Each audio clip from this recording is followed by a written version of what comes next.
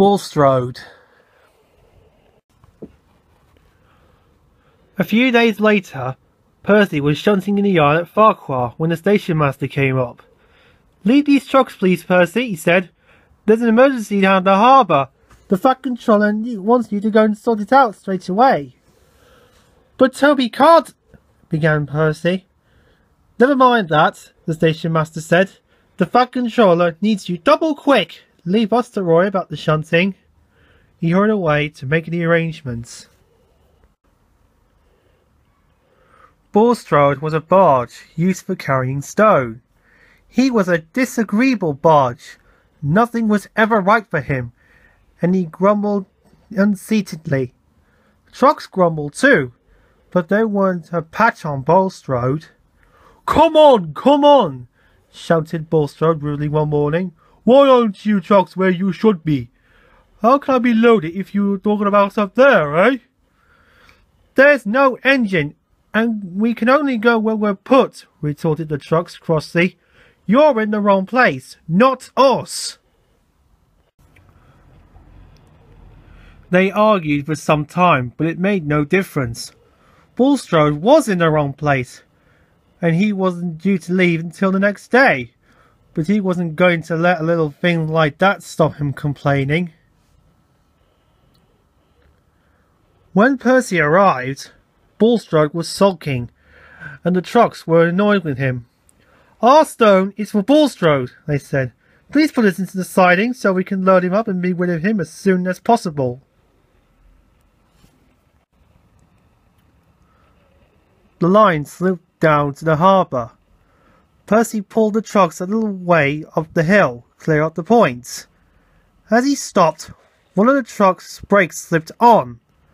When Percy began to push, the trucks started with a jerk, and the coupling broke. 4 loose trucks, heavy with stone, gathered speed. "Help! Help!" they wailed. A shunter bravely tried to stop them, but only broke his pole. The trucks rattled along the quay straight towards Bulstrode, unsettling at the end. Bulstrode had a rattle and a shout or two, but he could see nothing.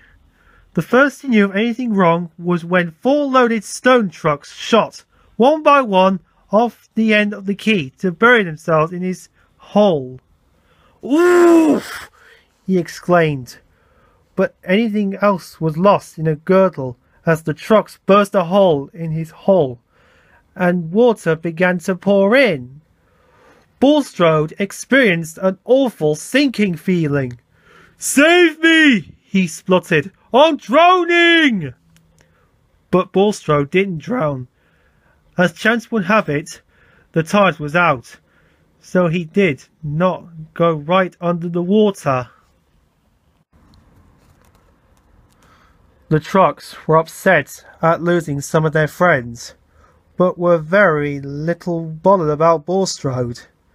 "Nothing but a nuisance he was," they said to each other, "always barging in and moaning about me not being loaded fast enough." They sniggered. "This time he got his load faster than he bargained for. Serves him right, if you asked us." Percy was kept busy for some time afterwards clearing up the mess.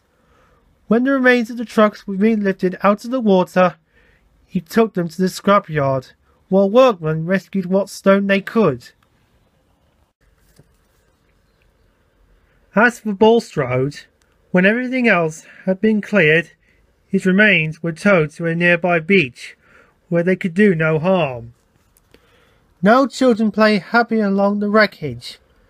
If Bulstrode is still grumbling, as I expect he is, the children take no notice.